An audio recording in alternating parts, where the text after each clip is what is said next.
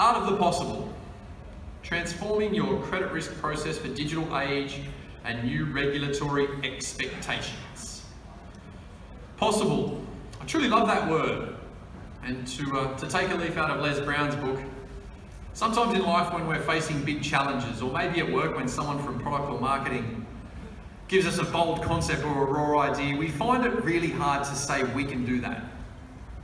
But what we can say is that it's possible. So you're all just back from lunch, let's boost the energy. Repeat these 2 words after me in the loudest voice you've got. It's possible. It's possible. One more time, louder. It's possible. It's possible. Shake the person's hand to your left or right and say, I believe it's possible. I believe it's possible. The weight of expectation. Congratulations. All right, speaking of possible, for more than 42 years, SAS has been helping organisations solve their toughest problems, transforming impossible into plausible, and then SAS allows us to convert that plausibility into achievement. As we transition to open data, it's vital that we learn from others who've moved before us whilst meeting the demands of our business and protecting our IP. And that's what we'll be focusing on in this session.